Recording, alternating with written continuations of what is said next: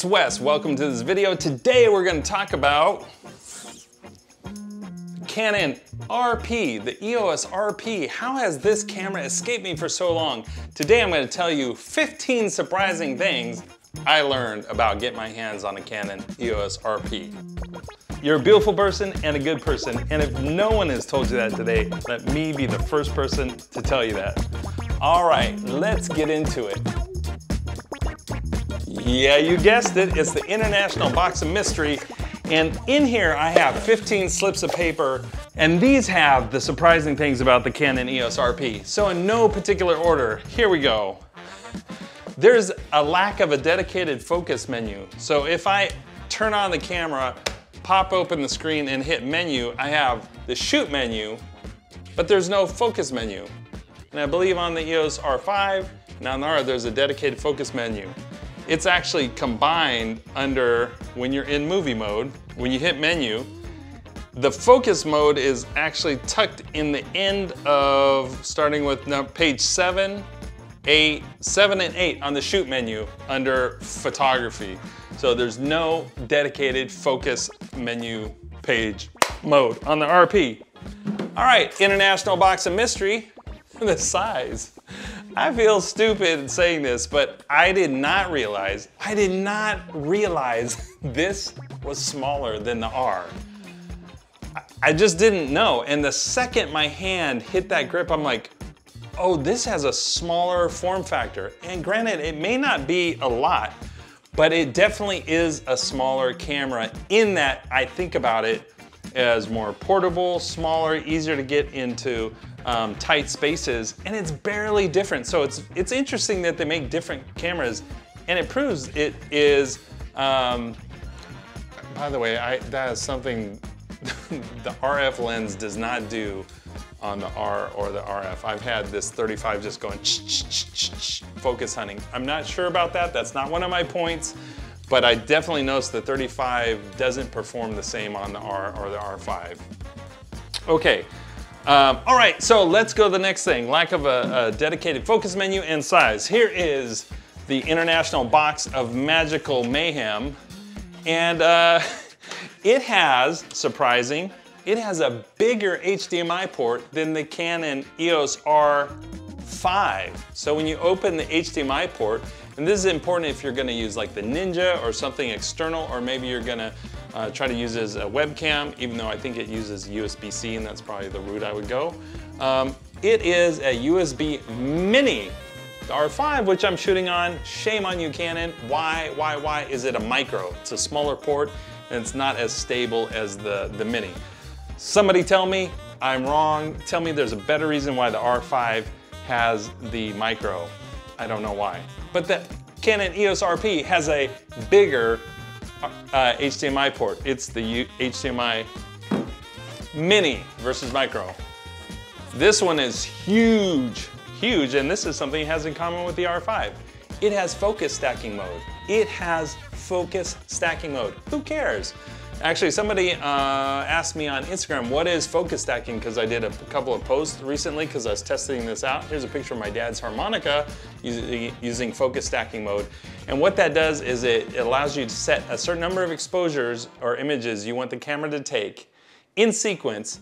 You hit focus, and then it will shift focus slightly so that you're creating a in focus point further away from the lens. You can set it to be 10, 3, 12, 99. It'll take all those images at different focal points.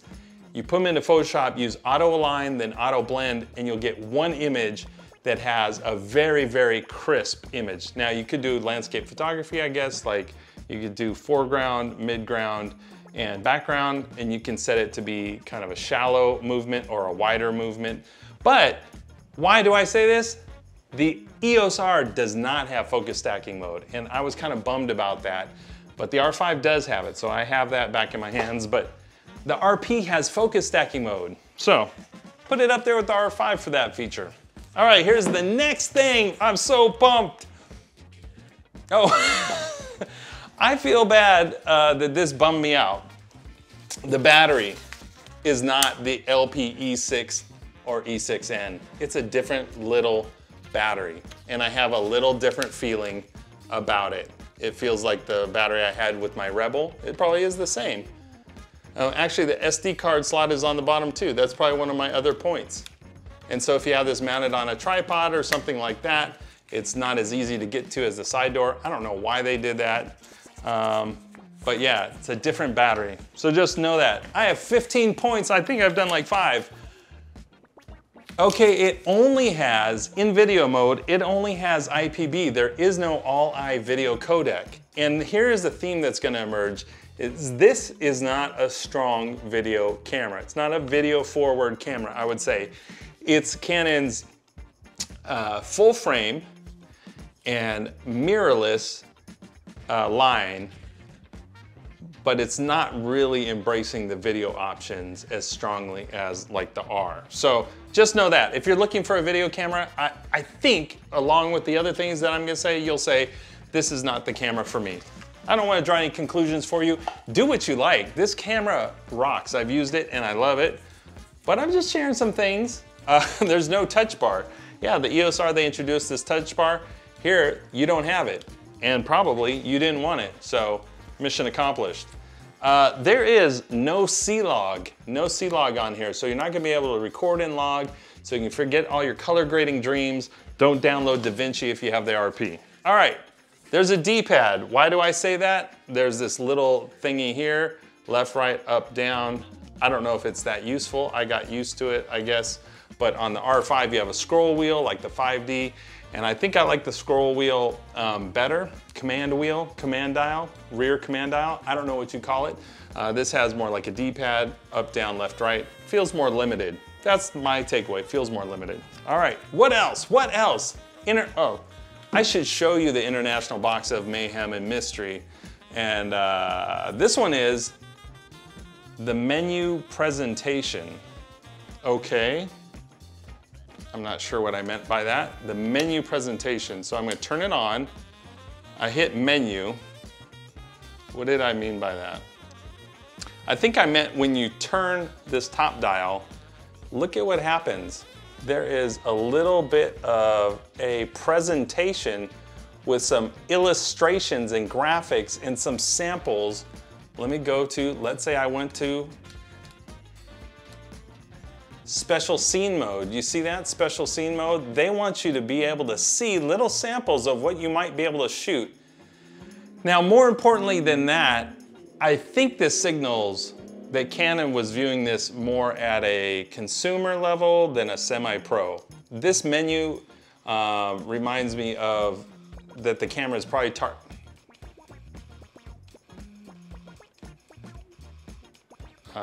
that's annoying. This camera reminds me that Canon was aiming this at a consumer market primarily. That's my guess. It feels more like a point and shoot. I don't think it's a point and shoot. I don't think that.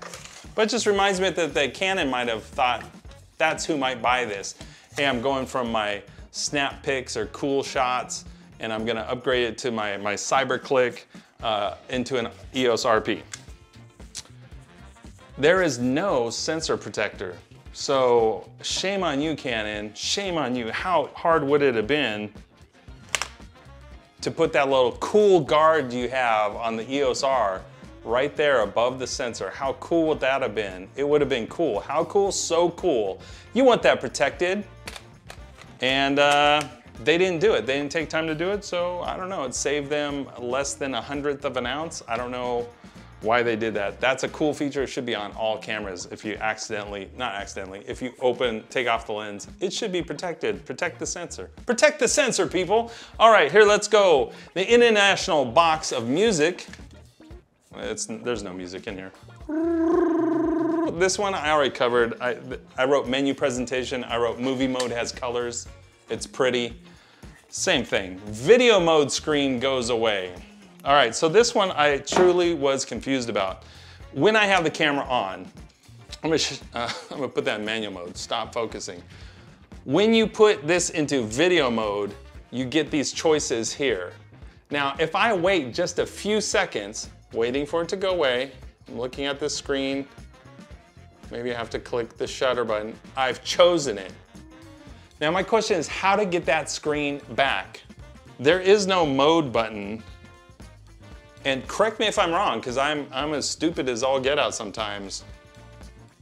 There's no mode button to bring that back. On the EOS R, it's right here in the middle of this dial. You just hit the mode and it pops back up. I have to literally shift out of that mode and back to it to get those options where it says choose the mode and you have the ability to change things. So there's no mode button. Once you switch into video mode, you can't, once that screen's, you've chosen it, you lose your options, you have to click out and click back in. Please tell me I'm wrong. There's gotta be a way to bring up that screen. If you hit menu, goes to the menu. I don't know, there's no mode button to bring the mode choices up. C'est la vie. All right, international box of mystery. I think I need another word for that. Mystery, mayhem, musicality, monopoly. Ooh. Next one, card slides on the bottom. We covered that. Last one, that was 14, I had 2 duplicates. Okay, that was 15, 2 duplicates. All right, I don't know what that is, 13 or 14. There's no joystick. You didn't want a joystick anyway because you're in the consumer market. Oh, did I say that? Okay, little EOS RP, you're amazing. I love you. It's EOS RP, Canon mirrorless camera. It's awesome, it's high quality. The RF lens focuses, the EOS, the 35mm lens goes focus, focus, focus, focus. It's not acting the same as on my other R cameras. But, same ports on the side here, no SD card here, it's on the bottom. And it's just a little more aimed at the consumer market, but it's full frame, it uses RF glass. I wouldn't select it if you're gonna get into, let's say, the heavier end of filming and video, but it does shoot, I think 4K 24 frames per second. It has 1080 at 60, that's 1080p 60 frames per second. It's a great camera, and for the price, well, for the price I bought, I'm so stupid, it's right here. For the price I bought the Fuji X-E4. That's what I did. But it's not full frame. I'm just happy. I love you, Fuji, he said as he filmed on his Canon R5, but you're my real. All right, that's it. Thanks for joining me. Hopefully this was helpful. I aim this video at you if you're looking at the EOS RP. I mean, maybe that's what you're looking at. Maybe this was helpful. I got the international flames of passion burning back here. We got the international box of mystery. Hey, if you're watching this video across the sea, across the pond, internationally, leave me a comment and tell me where you're watching from. Heck, if you're in the United States, leave me a comment and let me know where you're watching from. If you made it this far, like the video. If you made it this far, give me a thumbs up and subscribe, okay? All right, bye kids.